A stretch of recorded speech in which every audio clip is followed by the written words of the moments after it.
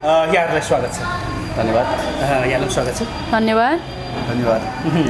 Okay, हामी कति परिचित छौँ, कति अपरिचित पनि छौँ होइन। जस्तै हजुरको परिचयबाट सुरु गरौँ। म चाहिँ सचिन प्रधान मेरो नाम। म यो क्लब चलाउँछु प्लस म यहाँ क्लब सिकाउँछु पनि। ओके, हजुर सचिन प्रधान यहाँको ओनर पनि। हजुर यहाँ त देवी मगर हामीले चित परिचित अनुहार नै हो, त्यही पनि मैले भन्नु पर्दैन। त्यही पनि केही भन्नु छ कि हजुरको? नमस्ते, म देवी Magar, miss national icon 2019 winner. Thank you. अनि यहाँ पनि जिम गर्नुहुन्छ। ओके, महेश्वर श्रेष्ठ है? महेश्वर महर्जन। हजुर, म चाहिँ महेश्वर महर्जन। अनि एसियन बडी बिल्डिङ फेडरेसनमा चाहिँ हामीले 2016मा थिम्पूमा चाहिँ गोल्ड मेडल आएको थियो। अनि त्यसै गरी 2018मा मिस्टर वर्ल्डमा चाहिँ गोल्ड मेडल हामी मतलब नेपालको लागि। यो तपाईँको बडी हेर्दाखेरि अलिकति डेन्जर लाग्यो। के छ, अलिकति देखाउन मिल्छ?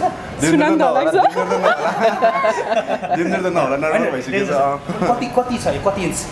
17.5 छ। 17.5। वाउ, छुनन डर लाग्छ हैन? छुनन डर लाग्छ हैन? जस्तै तपाईँको यो फिजिकल फिटनेसलाई हेर्दाखेरि होइन, पहिला म सानो हुँदाखेरि के हुन्थ्यो, राजेन्द्र खड्कीले राँगा ढाल्छ एक मौकामा भन्थ्यो होइन। तपाईँले चाहिँ के ढाल्नुहुन्छ?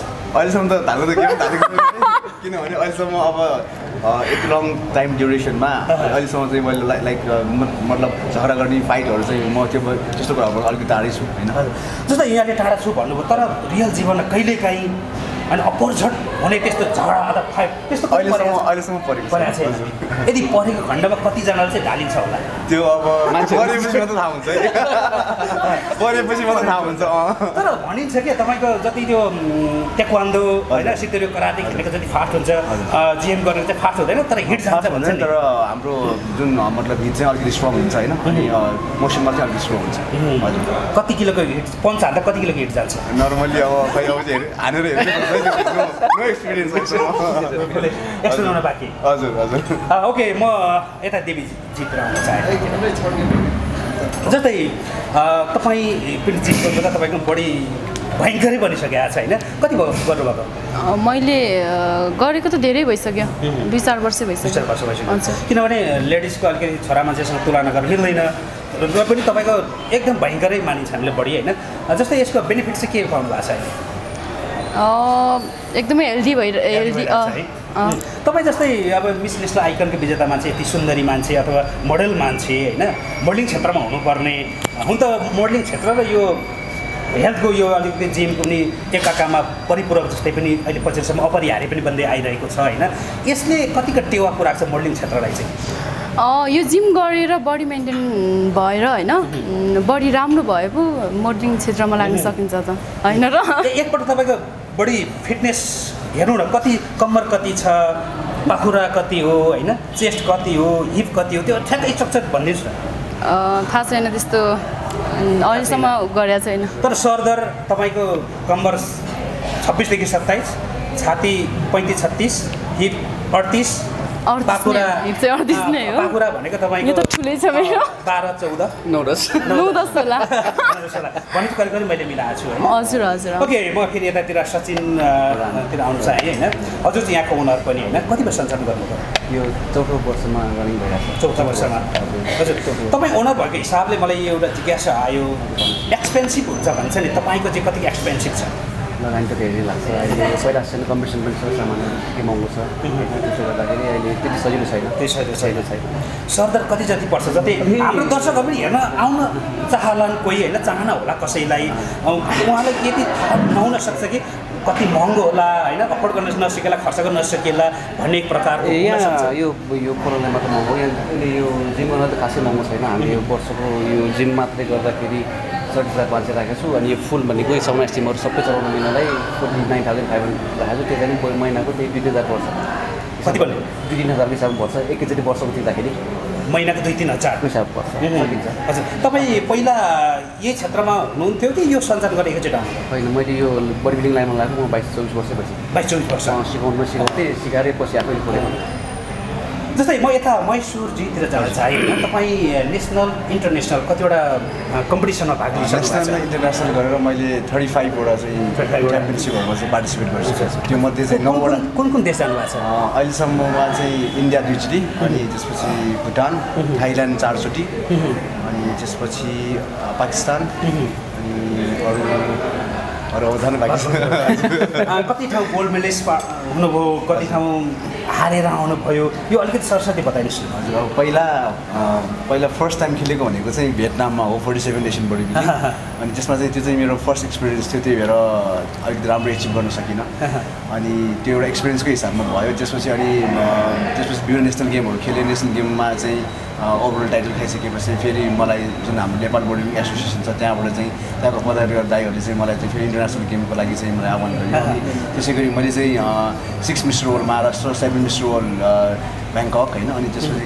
त्यसरी नै खेल्दै गइसकेपछि स्टिल 2015सम्म पनि मतलब इन्टरनेसनल गेमहरूमा चाहिँ राम्रो एउटा एचिभमेन्ट आएको थिएन अनि 2015 पछि चाहिँ जब 2016मा चाहिँ अलिकति त्यो प्रिपरेसनदेखि लिएर मेरो डाइट खानेकुराहरू सप्लिमेन्टहरू सबै मैले चाहिँ एउटा राम्रो प्रपर ट्र्याकमा चेन्ज गरेर चाहिँ मतलब गइसकेपछि 2016मा फाइनली चाहिँ भुटानमा चाहिँ गोल्ड मेडल ल्याउन सफल भयो अनि त्यसबाट पनि अझ मोटिभेट भयो अनि फेरि 2018मा फेरि चाहिँ मतलब वर्ल्डमा चाहिँ गोल्ड मेडल ल्याउन सफल जस्तै तपाईँको शरीरको फ्याट चाहिँ कति पर्सेन्ट छ अहिले त नर्मली 18-19 होला होइन हजुर गेमको टाइममा चाहिँ त्यही 2.3 देखि 4% हुन्छ जस्तै कतिपय गेमको टाइममा वेटहरू गेन गर्नुपर्ने हुन्छ कति ठाउँ घटाउनु पर्ने हुन्छ कति ठाउँ बढाउनु पर्ने हुन्छ यसमा डाइटिङको मुख्य भूमिका हुन्छ होइन डाइटिङको चाहिँ के छ हाम्रो यसमा कस्तो हुन्छ भन्दाखेरि स्पेसल्ली हाम्रो जो मतलब फिटनेस एन्ड बडी बिल्डिङलाई चाहिँ म चाहिँ बडी बिल्डिङतिर भयो होइन फिटनेस बडी बिल्डिङतिर भयो बडी बिल्डिङमा हाम्रो लाइफ चाहिँ कस्तो हुन्छ भन्दाखेरि हाम्रो टाइम सेड्युल चाहिँ वर्षमा 12 महिनामा 6 मन्थ्स चाहिँ बल्किङ हुन्छ बल्किङ भनेको चाहिँ वेट गेन गर्ने त्यसमा चाहिँ 50% मसल 25% फ्याट र 25% पानी हामीले गेन गर्छौँ आफ्नो शरीरमा होइन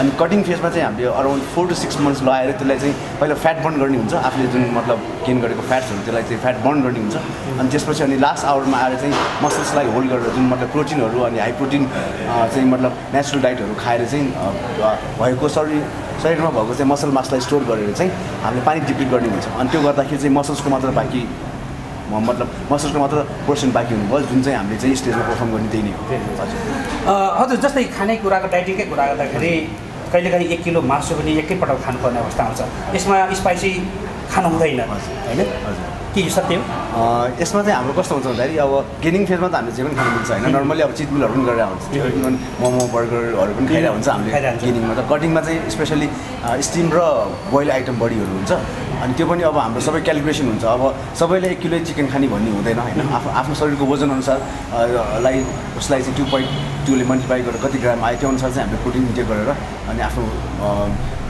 शरीरलाई चाहिँ प्रोटिनको मात्रा चाहिँ हामीले चाहिँ मेन्टेन गर्नुहुन्छ ओके हाम्रो देवीजीतिर आउन चाहे तपाईँ पनि 3-4 वर्ष भइसक्यो बडी एकदम स्ट्रक्चर फिटनेस एकदम राम्रो बनाइसक्नु भएको छ होइन तपाईँ चाहिँ डाइटिङमा कति ध्यान दिनुहुन्छ खासै दिँदैन खाइरहेको हुन्छ खाइदिनुहुन्छ हजुर मेरो अगाडि देख्यो भने म मुख बाँड्नै सक्दिनँ त्यसले गर्दा कुनै हार्मफुल केही भएको छ हार्मफुल हजुर कुनै खतरा अथवा त्यसै ए नै छैन त्यस्तो छैन भनेपछि जे खाए पनि मजाले पचाउँछ होइन त्यो हेजबोलाको एउटा विज्ञान एक्सर्साइजले पचाउँछु एक्सर्साइज चाहिँ म हार्ड गर्छु ट्रेनिङ एकदम हार्डकोर हुन्छ होइन लाइक अब चिटमिलहरू गर्दाखेरि पनि लाइक अब ट्रेनिङ राम्रो भयो भने चाहिँ त्यो सबै हामीले लाइक क्यालोरी जुन हामीले कार्ब्सहरू खान्छ त्यो जम्मै हामीले चाहिँ बर्न गर्न सकिन्छ हजुर तपाईँ यहाँको ओनर पनि र यहाँको कोचर पनि के भयो कोचर भन्छ कि के भन्छ ट्रेनर ओके ट्रेनर यहाँको ट्रेनर पनि है अलिकति स्पोर्टको भाषा आउँदैन हजुर यहाँको ट्रेनर हुन्छ होइन जस्तै यसको बेनिफिट चाहिँ के छ त मान्छे बरु उहाँले जति वर्षौँदेखि गराउनुबाट 10औँ वर्ष भइसकेर गरेको होइन उहाँले पनि 4-5 वर्ष गरिसक्नुभयो तपाईँ पनि यही क्षेत्रमा धेरै वर्ष हुनुभएको छ होइन उहाँहरूभन्दा अगाडि नै होला सायद गुरुको हिसाबले सँगसँगै जस्तो उहाँसँग सँगसँगै भने चाहिँ यसको बेनिफिट चाहिँ के छ तपाईँको के बडी बनाउने देखाउने मात्रै हो कि अरू हेल्थको लागि पनि केही साइड बेनिफिटहरू हुन्छ मैले सबैलाई भन्नुपर्दाखेरि हामीले यो फिटनेसमा आउने भनेको सबैलाई बडी बिल्डिङ इन्ट्रेस्ट हुन्छ भने सबै छैन अब हाम्रो अहिलेको लाइफस्टाइल एकदमै नराम्रो छ सबैको खानपान फास्टफुड 1 नम्बर अनि हाम्रो अब पहिला सोचेर हामी हिँडेर जाने सबैको साधन छ किनकि बाइक गाडी छ के भनेको मतलब हाम्रो जुन चाहिँ नेचुरल मुभमेन्ट छ हामी हिन्डुल गर्ने र तलबाट अहिले कस्तो छ भने तल्लो कोठाबाट माथि कोठामा पनि फोन गरेर कुरा गर्छ तलमाथि पनि छैन मुभमेन्ट एकदम कम छ अनि इन्टेक चाहिँ हाम्रो सबै एकदमै रङ फास्ट बर्बर चिकन हामीलाई फोन गर्ने बित्तिकै घरमै आउँछ होइन त्यो हिसाबले चाहिँ हामीले 1 घन्टा यहाँ दिन सक्यो भनेदेखि अहिले सुन्नुभएको होला 30 वर्षको मान्छे हार्ट एट्याक भएर मरेछ अब कतिजना अहिले यहाँ पनि हुनुहुन्छ 28-30 वर्षमा नै एकदमै अब sugar level border level pressure border level यस्तो भन्छ नि अब आफूले 1 घन्टासम्म यहाँ दियो भने फर्स्ट प्रायोरिटी चाहिँ हेल्दी भयो अनि अब हेल्दी भयो अलिकति बोल्यो भने अलिक अट्र्याक्टिभ पनि देखिन्छ फुडेबल देखिन्छ हाम्रो हरेक दिनमा हुने काम पनि इजी हुन्छ हामीलाई जुन चाहिँ हामी अब अफिस जान्छौँ त्यहाँ गर्दा पनि एकदम इजी हुन्छ अब गर्दैन खान्छ भुसो मोटाउँदै जान्छ अनि सबै रोग लागेको छ हामी एकदम छिटो थाक्ने काम गर्न पनि हुन्छ यसको सबैभन्दा मेन बेनिफिट भनेको त्यही हो हेल्दी हुन्छ मात्दाखेरि हेल्दी भयो भने मजाले बाँच्नु पाइन्छ पैसा मात्र पनि बाँच्नु पाइन्छ त्यही हो ओके यसको फ्युचर प्लान चाहिँ के छ तपाईँको प्लाटिनियम जिम हलको चाहिँ अब हाम्रो फ्युचर प्लान त यसैलाई अब सबैलाई राम्रो हेल्दी बनाउने सबैलाई सिकाउने होइन अब सकिन्छ भने हामी अब कुना काप्चामा गएर डुरममा गएर हामी अझ सिकाउने हाम्रो प्लान छ कता कतै खोलेर फेरि जस्तै तपाईँहरूको यो नेपालमा पनि यस्तो दर्जनौँ यस्ता खुलेका छन् होइन अरूको भन्दा केही पृथक छ कि अरूको जस्तै हो अनि यहाँ चाहिँ कस्तो भने अब मेरो दाइ पनि अब मिस्टर नेपाल हो धेरै जित्नु भइसक्यो 25 वर्षमा भाग लिएर सधैँ फर्स्ट हुनुभएको पनि दाइ हो अनि यहाँ अब सबै अब एकदमै एक्सपिरियन्स मान्छेहरू आउनुहुन्छ यहाँ चाहिँ अब सबैभन्दा भनेको हामी अर्को अब यहाँ नेपालमा त्यस्तो यस्तो धेरै क्लबको खुलेको छ तर सबै क्लबमा सबै थापेको मान्छेहरू पनि हुनसक्छ सब भन्ने चाहिँ हामीले हेर्न गएको छैन होइन अब सामान हामीले अब हाम्रो एक्सपिरियन्स अनुसार हामीले चाहिने जति पनि चाहिने छ मिनिमम चाहिने पनि सानोदेखि लिएर ठुलोसम्म सकेसम्म केही पनि छुटाएको छैन जिममा चाहिने जति सामान चाहिँ यहाँ छ कि हजुर जिममा जे चाहिन्छ नि मेसिनहरू सब यहाँ छ कि यहाँले अरू ठाउँ चाहिँ हुँदैन भन्नु खोज्नु भएको होइन अरू ठाउँमा पनि हुन्छ मैले भिजिट गरेको छैन तर ओके यो अरूले यस्तो सोध्न सक्छन् होइन किनभने उसकोमा मात्रै रहेछ हाम्रोमा चाहिँ छैन नै भनिदियो भन्ने लाग्छ त्यो त्यस्तो होइन तपाईँको के छ इन्टरनेसनल गेमहरू अरू कुनै अपकमिङ केही छ अपकमिङ चाहिँ खास युनिभर्सको लागि अब त्यसको लागि चाहिँ मैले प्रयास गरिरहेको छु अब म खेल्छु भनेर चाहिँ मैले 100% चाहिँ म ग्यारेन्टी दिँदिनँ तर किनभने अब मेन प्रयासमा आउने भनेको एक्सपेक्टेसनको भयो मतलब खर्चको कुराहरू धेरै आउँछ अब त्यो सबै म्यानेज गर्नुको लागि चाहिँ अलिकति गाह्रो हुन्छ जस्तै तपाईँले आजसम्म इन्टरनेसनल गेम खेल्दाखेरि सबैभन्दा भयङ्कर प्रतिद्वन्दी सबभन्दा बलियो प्रतिद्वन्दी खेल्दाको अनुभव केही छ 2015मै हो त्यो चाहिँ हाम्रो ब्याङ्कक सिटी ब्याङ्ककमा भएको थियो त्यो बेलामा चाहिँ मिस्टर वर्ल्डमा चाहिँ 58वटा कन्ट्रिजहरूले चाहिँ पार्टिसिपेट गरेको थियो त्योमध्ये 400 प्लस चाहिँ पार्टिसिपेटहरू थियो अनि मेरो आफ्नो वेट क्याटेगोरीमा 75 मेन्स बडी बिल्डिङ सिनियरमा चाहिँ 17 जना पार्टिसिपेन्ट थियो त्यसमध्ये चाहिँ टप 5मा सेलेक्ट गरेर हामी चाहिँ नेपाल जुन मैले चाहिँ कम्पिट गर्दाखेरि चाहिँ म चाहिँ 4th पोजिसनमा आउन सफल भएँ तर त्यो बेलामा चाहिँ मैले सबैभन्दा बढी खर्च सबैभन्दा बढी मिहिनेत र सबैभन्दा बढी चाहिँ एकदम डिसिप्लिनमा बसेर चाहिँ खेलेको गेम हो होइन अनि प्लस अनि त्यो टाइममा चाहिँ मेरो बडी फर्म पनि एकदमै राम्रो थियो कि त्यो टाइममा अब इभन अब एक्सपेक्ट गरेको थियो सेकेन्ड नभए थर्डसम्म पनि हुन्छ मेडल टच हुन्छ एक्सपेक्ट गरेँ तर भएन 4th भयो त्यो बेलामा चाहिँ अलिकति निराश पनि भयो अलिक दुःख लाग्यो हजुर एकदम अहिले उहाँ जुन गेममा जाँदै हुनुहुन्छ नि नेपाल सरकारले पनि के हेल्प गर्ने भन्ने छ तपाईँलाई के होइन भन्नुभएको छैन हो त्यो सुनिरहेको थियो क्या मैले त्यो सोध्नु न अनि होइन न्युज छ क्या हो दिएको छैन नि अहिलेसम्म थाहा छैन भन्दै जस्तै तपाईँहरू एउटा राष्ट्रको प्रतिनिधित्व गरेर अन्तर्राष्ट्रिय गेममा जानुहुन्छ होइन जित्यो भने राष्ट्रको नाम आउँछ होइन हारे आफ्नो खर्च हुन्छ यो चाहिँ चलन सदैवदेखि अथवा सदैव नभन्नु वर्षौँदेखि चल्दै आइरहेको छ होइन तपाईँहरूको चाहिँ के चाहिँ छ त जस्तै तपाईँले नेपालको प्रतिनिधित्व गरेर अन्तर्राष्ट्रिय गेम खेल्नु जाँदाखेरि सरकारले केही तपाईँहरूलाई राहत स्वरूप केही उपलब्ध गराउँछ कि ट्रेनिङको लागि केही खर्च उपलब्ध गराउँछ कि खास के छ तपाईँहरू के गराउँछ कि भन्ने न्युज चाहिँ छ ट्रेनिङको लागि चाहिँ छैन होइन तर किनभने प्रिपरेसन जुन मतलब अगाडिको प्रिपरेसन सबै हामीले नै गर्नुपर्ने हुन्छ लाइक विभिन्न क्लबहरूमा चाहे त्यो हाम्रो आफ्नै क्लब होस् इभन म यहाँ इन्टरनेसनल गेममा हरेक इन्टरनेसनल गेममा एउटा सिफ्ट जुन मैले यहाँ प्लाटिनम फिटनेसमै गर्छु होइन किनभने यहाँ हाम्रो गुरुहरू पनि सबैजना एक्सपिरियन्स हुनुहुन्छ र यो फेरि प्लाटिनम फिटनेस यस्तो क्लब हो लाइक इभन हाम्रो नेसनल गेममा पनि धेरै चाहिँ मतलब चाहिँ खेलाडीहरू चाहिँ हाम्रो गोल्ड मेडलहरू मतलब टाइटल होल्डरहरू चाहिँ हुनुहुन्छ होइन त्यसले गर्दा चाहिँ आई प्रिफर स्पेसली म चाहिँ प्लाटिनम फिटनेस चाहिँ मैले प्रिफर गर्छु अब चाहिँ इन्टरनेसनल गेमको कुरा गर्दाखेरि इन्टरनेसनल गेमको लागि चाहिँ सरकारले चाहिँ हामीलाई अगाडि चाहिँ हेर्नुहुन्न तर पछि चाहिँ आफ्टर विनिङ चाहिँ मतलब रिवार्डको रूपमा चाहिँ उहाँहरूले चाहिँ क्यास प्राइजहरू चाहिँ दिनुभयो होइन दिनु पनि भइसकेको छ अब मैले चाहिँ एउटा प्लानिङ के गरेँ भन्दाखेरि 2020मा चाहिँ युनिभर्सको लागि लाइक नेपालको रिभिजन गरेर नेपालको नाम तिम्रो जनताको नाम राख्न सकुन् भन्ने एउटा इच्छा छ मेरो होइन। अब त्यसको लागि चाहिँ म चाहिँ 75 वेट क्याटेगोरीमा खेल्ने भएकोले चाहिँ मेरो वेटको मेरो मतलब शरीरको वजन नै पुगेको छैन, किनभने मिस्टर युनिभर्स भनेको 95, 100 र 100% मात्र दिन्छ होइन। अब 100 किलोको टोन बडीलाई चाहिँ पहिला चाहिँ हामीले गेनिङ गरेर 118, 120 किलो बनाउनु पऱ्यो, अनि त्यसको लागि टाइम लाग्ने भयो, मिनिमम 2 इयर्स लाग्छ होइन। अब 2018बाट 2020को डिसेम्बरमा खेल्ने प्लानिङ छ, तर त्यसको लागि मैले खर्च चाहिँ मतलब इस्टिमेट गर्दाखेरि अराउन्ड 67 to 70 लाख चाहिँ ल्याउँछ होइन। त्यो भनेको एउटा मिडल क्लास फ्यामिली मेम्बरहरूलाई त अलिकति गाह्रै हो होइन। अब 5-10 लाख, 10-20 लाख, 20-30 लाख भनेको ओके होइन, तर त्यो एउटा ह्युज एमाउन्ट भएकोले चाहिँ मैले चाहिँ स्टिल फन्ड कलेक्सनहरू गरिरहेको छु। अब इभन मलाई धेरै मेरो फ्यान्सहरू, मेरो फ्यामिली, मेरो रिलेटिभहरूमा सपोर्ट गरिरहेको छ अहिलेसम्म होइन। अब हेरौँ मेरो टार्गेट मिट भयो भने चाहिँ म 2020को लागि प्रिपेयर गर्छु। अब यसमा अब मैले अब त्यही भन्छु, अब जुन अस्ति हाम्रो वर्ल्ड गेमपछि चाहिँ सरकारले 5 लाख रुपिस चाहिँ मतलब रिवार्ड गर्नुभएको छ होइन। अब त्यसै गरी अब नेक्स्ट अब युनिभर्स जानुको लागि पनि सहयोग या मतलब खेलाडीहरूलाई हेरिदिनु भयो भने चाहिँ हामी यो मतलब क्षेत्रलाई अझ माथि विकास गर्न सक्छौँ भन्ने लाग्छ। जस्तै देवीजी तपाईँ त युएसए पनि जाँदै हुनुहुन्छ, तपाईँ के गेम खेल्नको लागि हो या तपाईँ त के सुन्दरी प्रतियोगितामा पनि हो कि के सुन्न भएको थियो मिडियामा खास के? हजुर गेम खेल्नको लागि चाहिँ होइन, के मौकाको फाइदा उठाउन मिल्दैन? त्यहाँ चाहिँ तपाईँ एउटा गेम खेल्ने मान्छे त्यहाँ देखाएर आउने मिल्दैन हजुर मिल्दैन।